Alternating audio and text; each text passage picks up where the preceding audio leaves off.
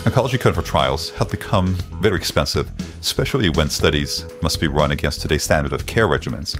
In first-line solid tumors, a single clinical trial can now approach $1 billion, creating real constraints on how new therapies move forward. Zhen Su, CEO and co-founder of Marengo Therapeutics, speaks on how these rising costs shape the practical limits of clinical development today.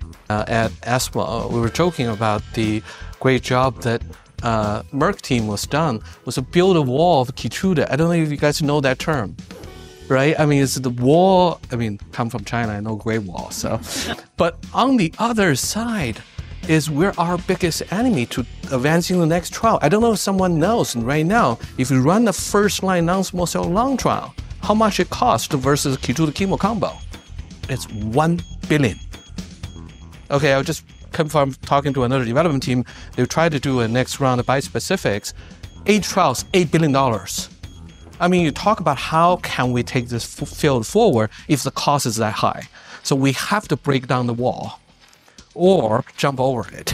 Look at Gidon. So that's something give you the premise of this team. Bring innovative medicine into the future, but in a smart way, not a costly way.